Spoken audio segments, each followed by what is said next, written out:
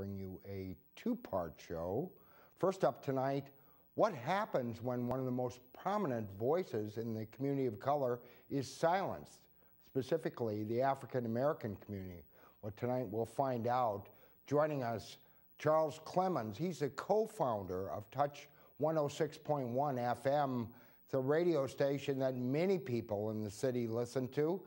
It's been quieted since nearly 2 weeks ago. Federal agents swooped down and took his transmitters. We'll find out the real story behind that and the effort to reopen this community resource. Then on the second half, the ladies from Lipstick. These are some special ladies indeed who lost children to gun violence, and their campaign to rid the streets of illegal guns is starting to take hold with lots of help from city officials as well. Joining us, Ruth Rollins, Kim Odom, talk about their latest efforts to get guns off the streets of Boston.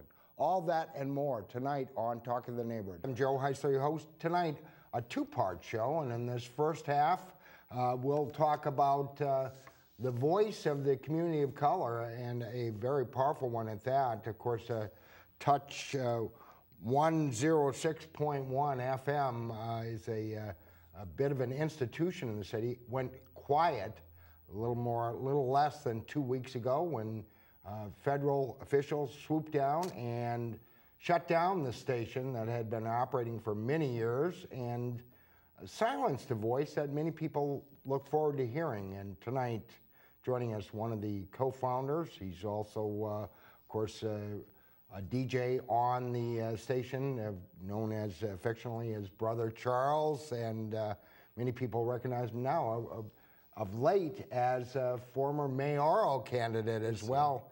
Nice to have him back. Charles Clemons, nice to have you here. Thanks so much for coming and joining us. Thank you very much. Well, just for our viewers that may not have been paying attention to the news, and it was the big story in the papers, of course, tell us what happened. First of all, Touch 106.1, how long have you been on the air? What was the impetus? How did you start it? And what happened on April 17th? Well, Touch 106.1 FM has been on the air almost 8 years. We came on the air 2006 in November. We came on the air because of the vacuum that was created in our community. When it comes to the black community, there hasn't been a 24-hour voice that's positive on the FM dial, understanding that the FM dial is crystal clear at times. Everybody should have equal access to the airwaves.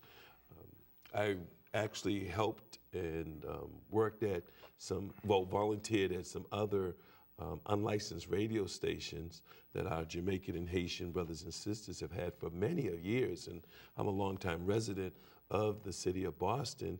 I interned at Former WYOD. Boston police officer as well, yes, I should mention. Absolutely, and I interned at WYOD back in '79 and '81, where I became one of the youngest music directors in the country in Billboard magazine. However, I couldn't understand how it was possible that all these radio stations were popping up in our city and we didn't have a voice, a positive voice, a voice that was profanity free, and understanding that the airwaves are owned by the people. This was, of course, after WILD closed as well, or was that before that? Well, it was during that time also.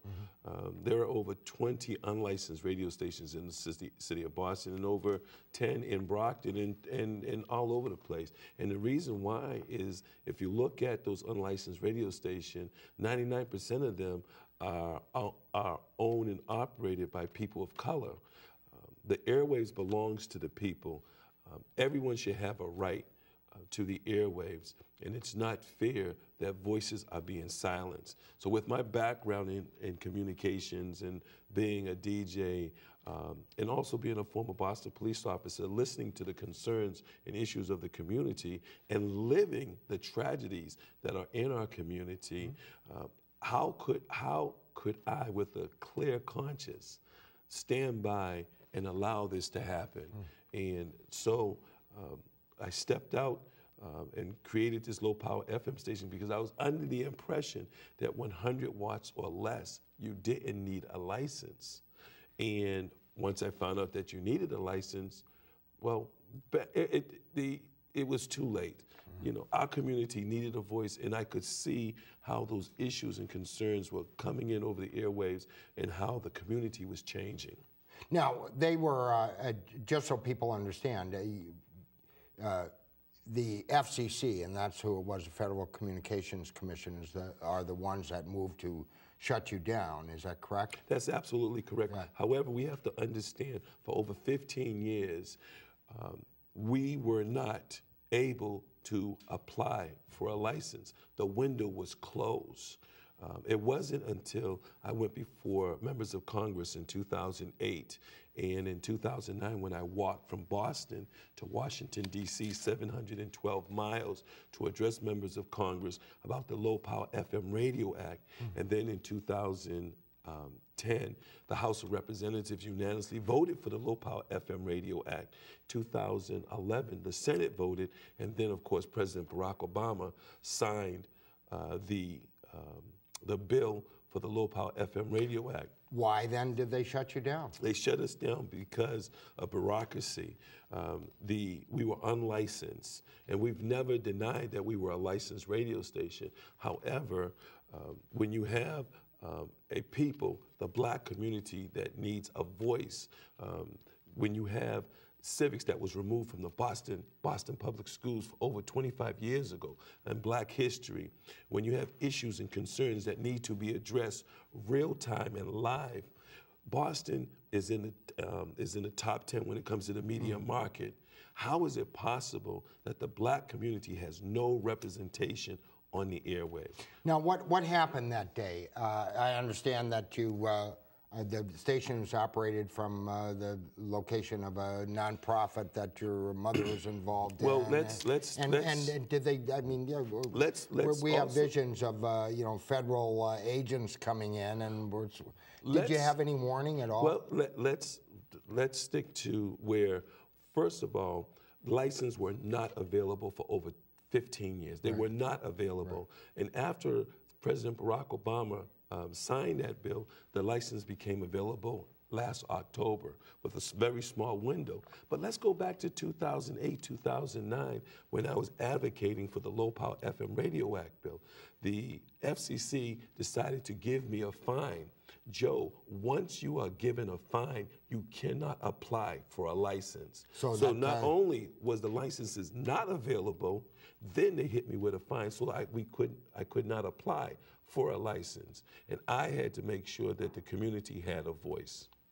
But did you have an inkling this was coming? I mean, did they give you some warning? Don't get me wrong, I don't believe everything I read, but the papers indicated that you had some sense that they were gunning for you, so to speak. Maybe that's the wrong word to use. But what I understood is that Touch 106.1 FM was growing. Meaning, when I mean it was growing, the community was being engaged. When you have elected officials and nonprofit organizations and resources going out to the community, I understand when you're doing something that right, the opposite forces will come at you. So did I think that one day the FCC would come knocking on the door? Absolutely. But that wasn't going to stray Touch 106.1 FM by giving a voice to the community. Well, you were in operation for all those years, and I want to ask you about now the efforts to reopen as well, and I think that's probably in many ways as important or maybe more important. But again, the article seemed to indicate that part of what brought some unwanted attention, because you had been operating for many years, was the fact that you ran for mayor, and that you, of course, weren't. You talked about the fact that you were in the race, how you did it. I'm not sure, I didn't hear it, but do you have any doubts now about that? That maybe that's somehow brought this all into play that unfortunately it's an unfortunate happenstance, no doubt, but Joe, I don't think, and you were a credible candidate, I will say it. Thank you you, did sir. very well, excuse me, but well, let me say this, Joe. It wasn't about me running for mayor, because the reason why I ran for mayor is because the community needed a voice. Just like the community needed a voice on the airwaves, I took it to the next level. I listened to the issues and concerns of the community. However, what you have to look at is that even when I ran for mayor, I left the airwaves, and it wasn't until I was certified with my certified signatures. July 1st, I left the airwaves, and Jimmy Myers actually took my spot on the morning show. So there's no question about equal time as far as we've always had an open door policy, Joe, and the reason why we had an open door policy is because you're either part of the solution or part of the problem. Our community needed access to resources. The elected officials, we elect the elected officials to get into office to bring the resources back to us, but also there are issues and there are resources that are going on in our community that people don't know about. Touch 106.1 FM was that platform. You know, the experts when it comes to the issues and the information in the streets are the people, and you have to listen to the people. Well, and believe me, we can appreciate it here, all the work that BNN does, and I don't mean to toot our own horn here, but giving a voice to a lot of people and a lot of information that wouldn't see the light of day if it weren't for BNN. So I can really appreciate what you were doing there. Well, that said, you're shut down now. They took your transmitters away. Well, they took the transmitter. They took everything, Joe.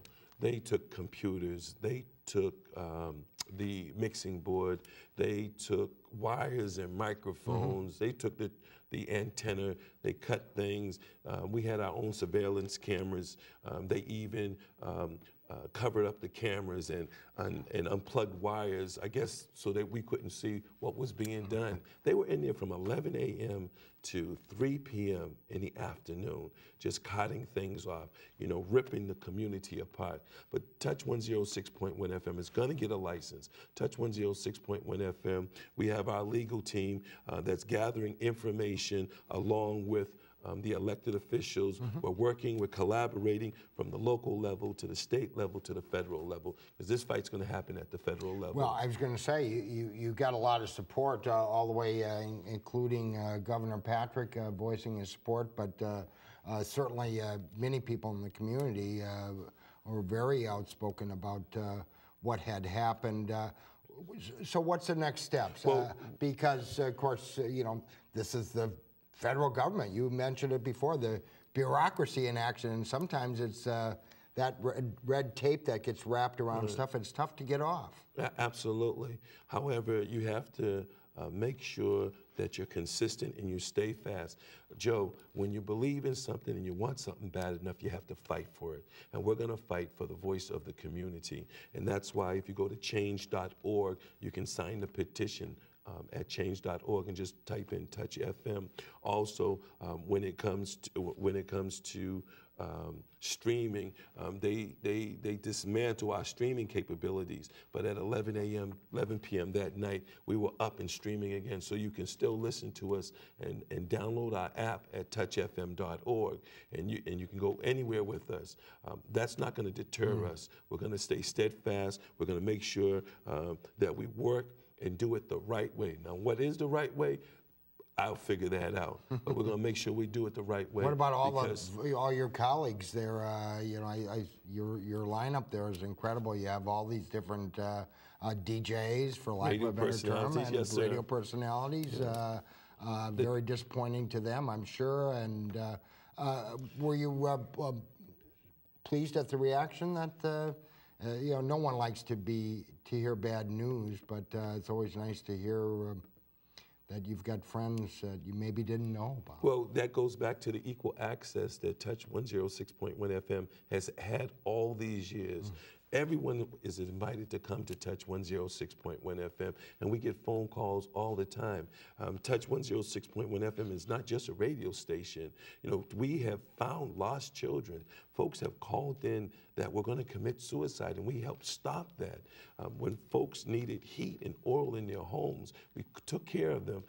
We make sure the community came together and organized. So, Joe, what's going to happen is that with this fight at the federal level, you know, the community this is going to be a tsunami effect where the community rallies together, and then from the community we go to our elected officials. I want to thank City Councilor Ayanna Presley and City Councilor Charles Yancey that's organizing the elected officials on the local level. And then when it comes to the state level, we have State Representative Gloria Fox and State Representative Russell Holmes and the Black and Latino Caucus organizing. And then on the federal level, we have Governor Deval Patrick, who was very disappointed with these actions and actually tried to stop it. But like we understand, this is happening. What do you mean? Did he make a call to? No, actually, he had a heads up that it was going to happen, and he even said that Touch is a very important voice in the community. When it comes to our U.S. Attorney, Carmen Ortiz, if she had the opportunity to be on Touch, experience Touch, I honestly believe she wouldn't have signed off on it, because she stated that we are a disaster threat. How could we possibly be a disaster threat when we're rooted in the community?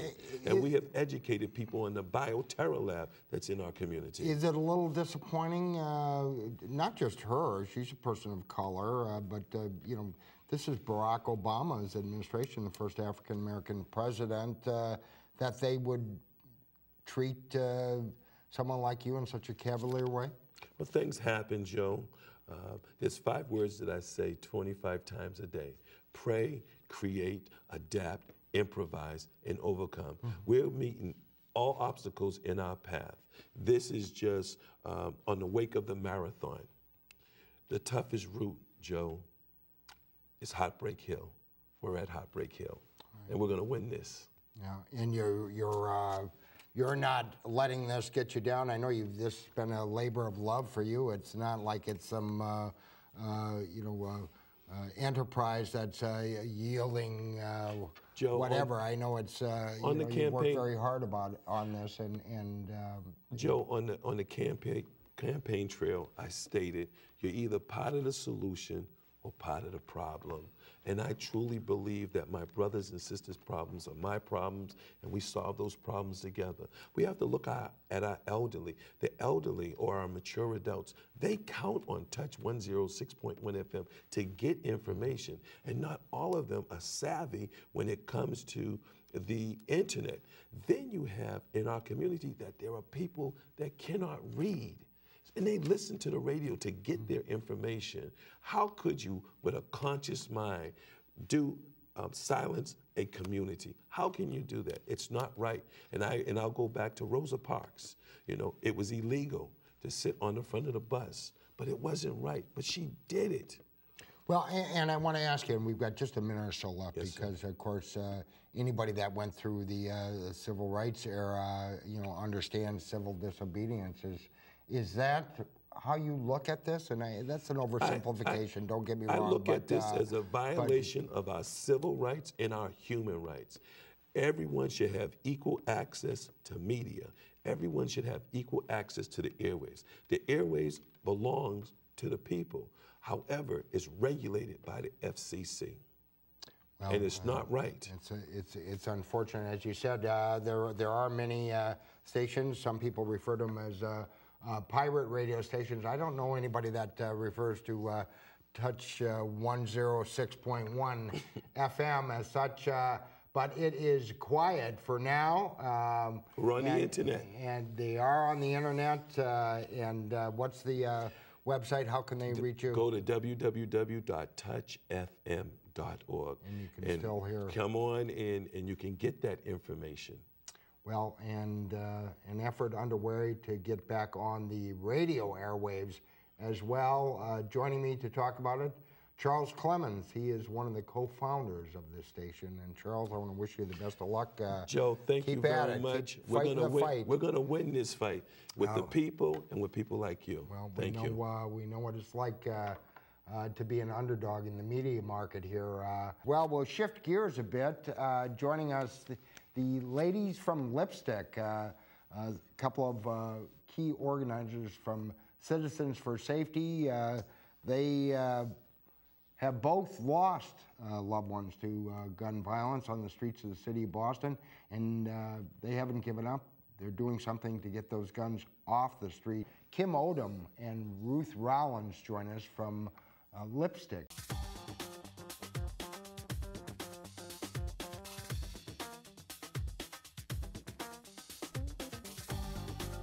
With more of Talk to the Neighborhoods, I'm Joe Heisler, your host.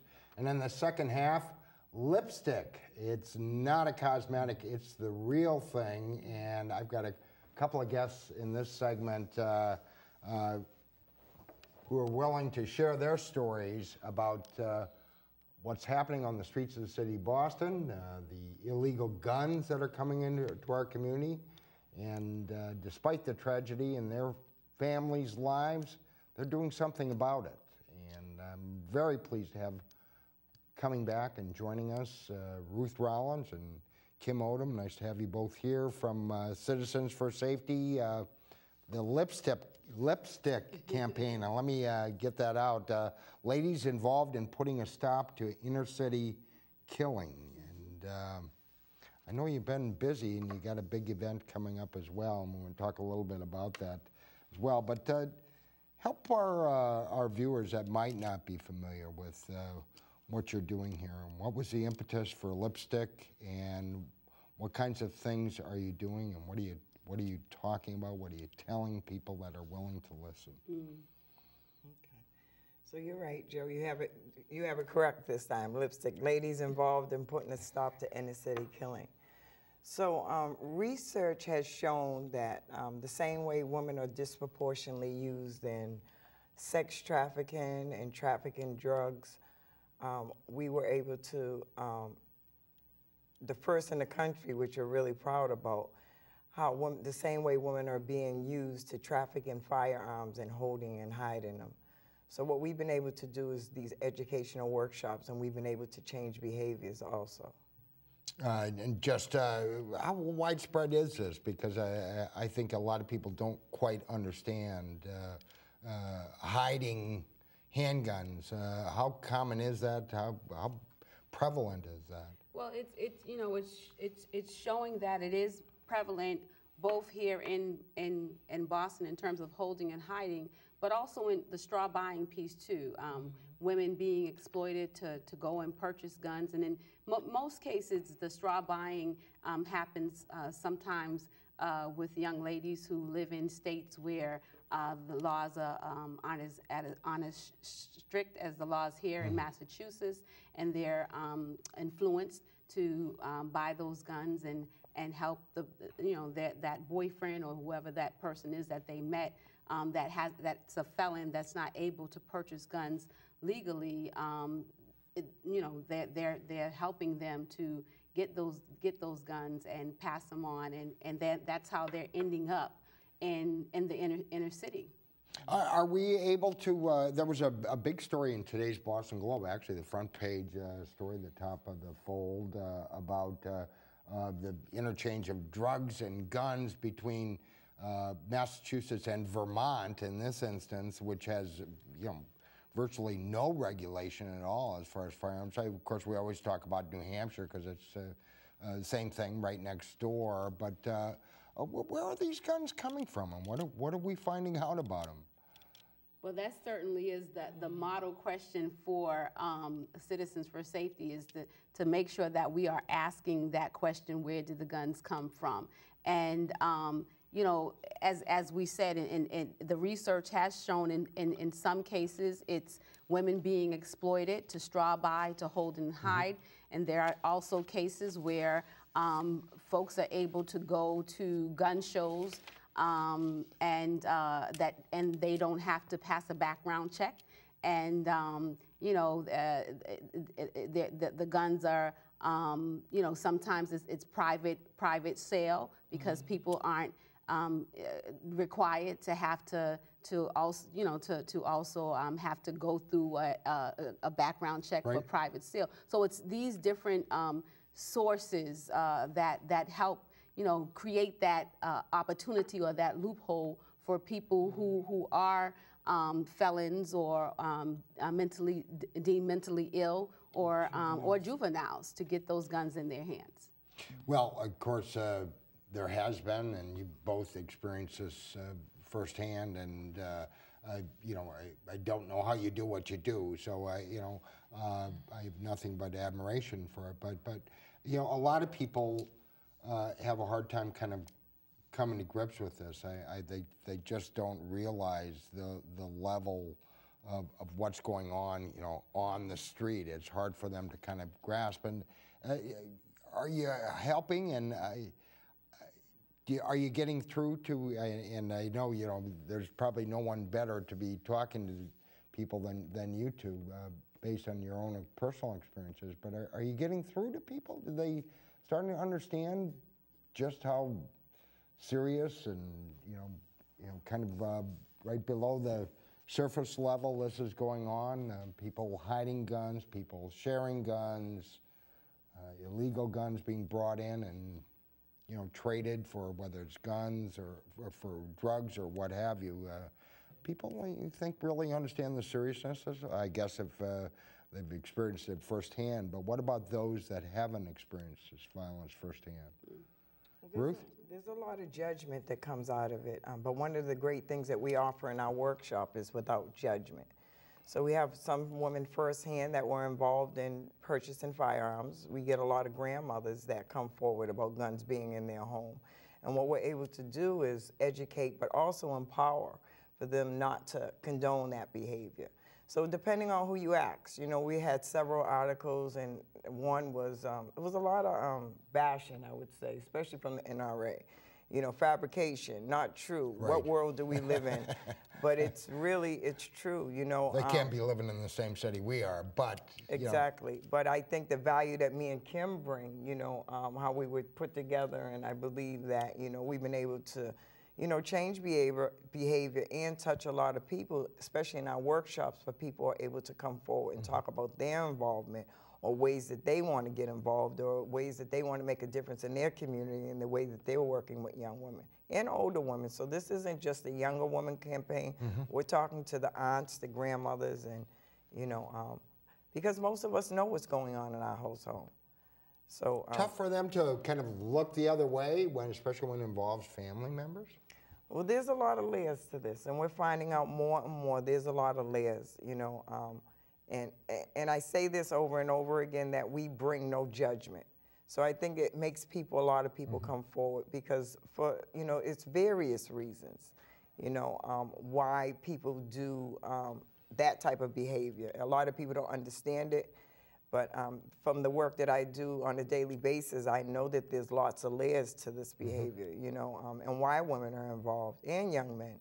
What do you tell them? You know, you have to tell your son, your husband, your boyfriend, and don't get me wrong, it's not all one sex, one-dimensional type thing. But look, you know, it's either the gun or you is going to leave. Well, what do you actually? Well, and the educational, you know, message that we have in our training is to talk about, and I often say, to raise the moral consciousness, but also speak to the legal consequences. So we talk about that, you know, certainly the moral consciousness piece is that, you know, that holding that gun, that hiding that gun, that buying that gun, you might not think that you're contributing to the harm or ultimate death of another person, but really you are. And in many cases, it's impacting either you, your family, or your community, because we're all connected in our community. Right. And so we need to raise that moral consciousness that we're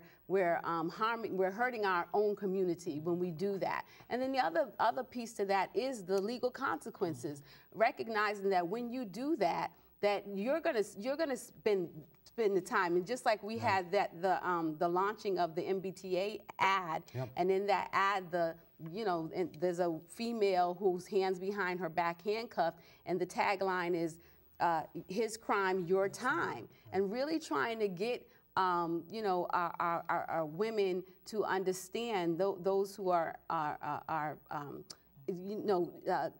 influenced in that manner, to really think about what that really means to them, to their family, to their future. And Ruthie has the saying that she uses, that your past doesn't have to be your future.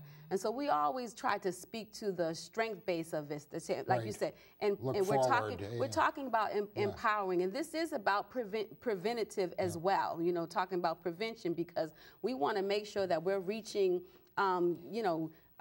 young girls who can be influenced in this way, and adult women across the board. We're not talking about specific color. It's women of all ages, especially teenage and up. But it's a preventative program. Tell about the MBTA ad, because it was really very innovative and very compelling, I thought.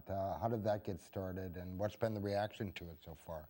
So we were able to, myself and Kim and a few other lipstick ladies, were able to have a meeting with the chief of MBTA, Chief McMahon, that agreed to fund some trolley cars for us with the lipstick ad, and it took several months to put together. Nancy Robertson had got an ad campaign to agree to come up with the logo, with the drafting, ideas from the lipstick ladies, and as a team we created it. And we did a launch. What date was it? Back in February 22nd, I think it was. We did a launch with all our partners that have worked with us up until this point. The district attorney, My Life, My Choice, they were on the logo. Elizabeth Stonehouse was on the logo. Project Right has been a partner with us. We had the great opportunity of having the mayor there. Ayanna Presley, and several other organizers, and that's when we did the launch. We wanted to come up with a campaign that would bring awareness to the whole straw purchasing. And with that, we got, it was a 90-day ad, but through the great response we have gotten, we got an additional, I believe, couple of more months. So we're trying to, we're not trying. I'm going to take Kim's word. We've been putting it on blast. It was only supposed to be on a few different trains, but everyone sees it.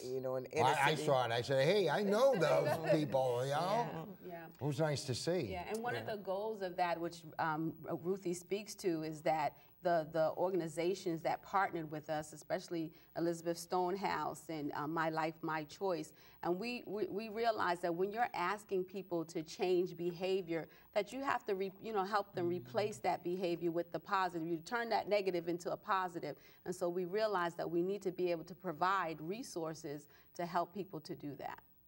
Well, I don't know how you continue to be so positive.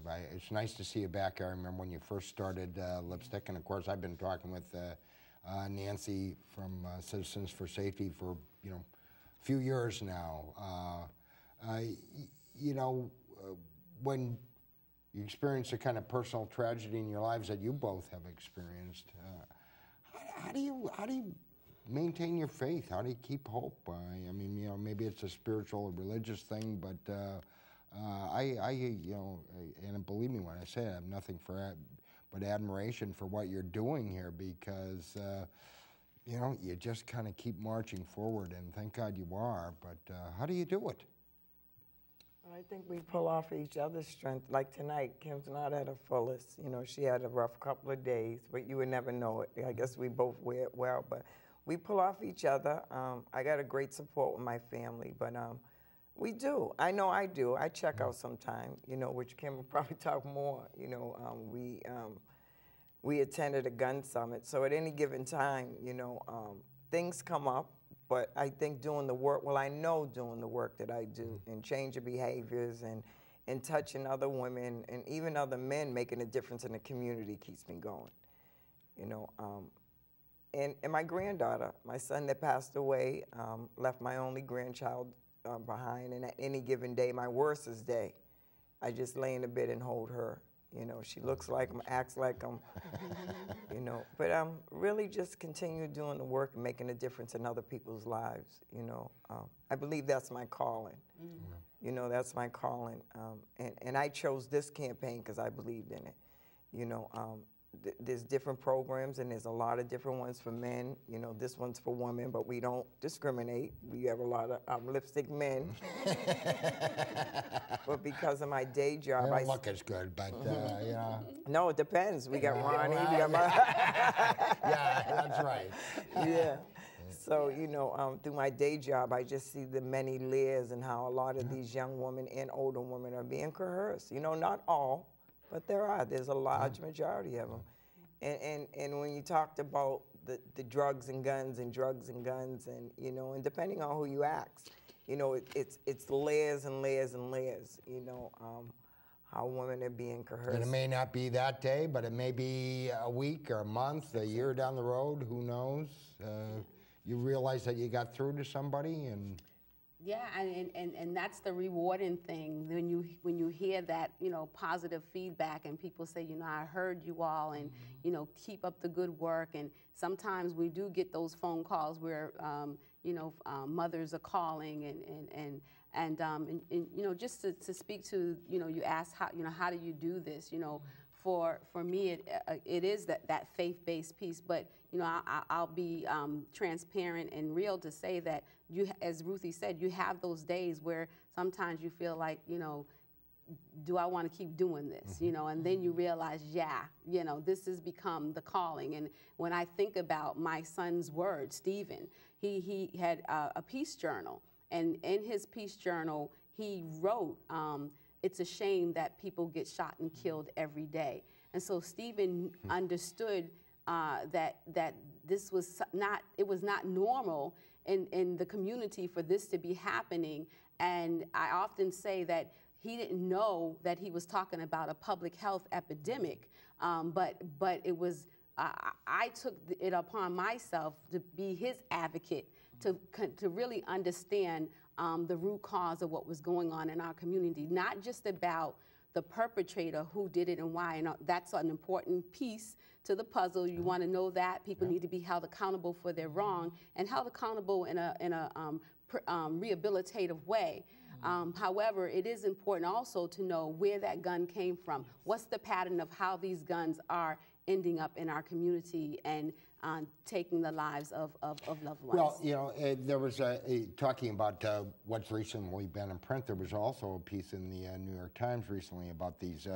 Now they're, I hesitate to call them this, but smart guns, where you can, based on the make and model of these guns, you can trace a lot of things, or you know, even to the point of where now they're developing guns that won't fire unless the person's whose fingerprints are match them.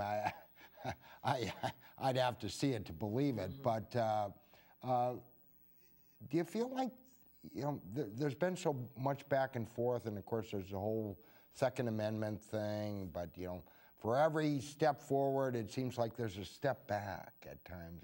You know, they just recently struck down a law in California where, you know, that allowed, that prohibited people from holding concealed guns. And of course, depending upon what state you go, it's permissible. And are we, in your mind, are we making progress on this? I mean, you know, anybody that's in the city, you know, you see somebody with a gun, you know, there's nothing good that's going to happen, you know, if at all. But of course, different states are different, and I know this campaign, you know, throughout the country to try and do something about it. But are you optimistic, I guess? Well, and I would say yes. It's kind of like the butterfly effect. Yeah, speaks to the summit we attended. Everything and above what he just asked. Yeah, I mean, again, it's like the butterfly effect. Sometimes you might not see it happening, but you believe that it is happening in time, that it will show itself, it will show fruition. But again, we always speak to the public health piece of this. And in our training, we talk about how You know, you have the gun dealer, the straw buyer, the shooter, and the victim. And we ask that question, when there's a shooting in the community, where does the, you know, the media and the public focus? And folks will, you know, will say this end, the victim and the shooter. And then we ask the question, okay, let's flip the script, so to speak. And so the cards we turn over, and so we say, well, if we were talking about salmonella and peanut butter, and you had the trucking company, the peanut plant, the trucking company, the supermarket, and the victim, where would the media and the public focus? And people say, oh, the supermarket, you know, and what we've realized, the analogy that we use with that is that's kind of like the gun buyback program. You know, the supermarket, the recall, you take it off, but you can't stop there.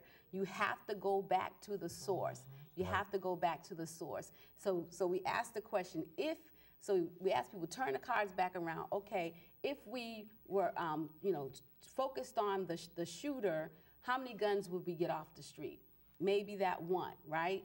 But if we focused on the other end with the gun deal and the straw buyer, then you ask that question, how many guns will we get off? And people say a lot more, because you're stopping it at that, you know, at that level. And so we want to always look at things at the public health perspective. And this is, we see the illegal gun trafficking as not just public safety, but also public health. Right, and again, if you haven't heard of them, lipstick is, in this instance, not a cosmetic. It's ladies involved in putting a stop to inner city killing, and I'm getting it right this time. My guests, Kim Odom, Ruth Rollins, they're two directors of the Lipstick campaign. Their next training session, and they speak the truth, is you don't want to miss a Saturday, May 3rd, and from 10 a.m. to noon at the Grove Hall Public Library in Dorchester. And if they want to reach out to you and find out more about Lipstick, more about Citizens for Safety, now you're going to make me read this now, aren't you, Ruth? Huh? Wait a minute. Oh, wait a minute. Of course, it's wheredidthegunscomefrom.com. What else? And if they are, and the phone number. And that is 617 233 5363. In any event, if you're unable to attend this month's training, we have a bi-monthly every first Saturday of the month at the Grove Hall. No, and again, go to the website www.wherethegunscomefrom.com. Again, ladies, thanks so much. Thank you. Lipstick, Citizens for Safety, for the entire staff and crew here at BNN TV. Thank you for watching. Talk to your neighbors. Have a pleasant evening.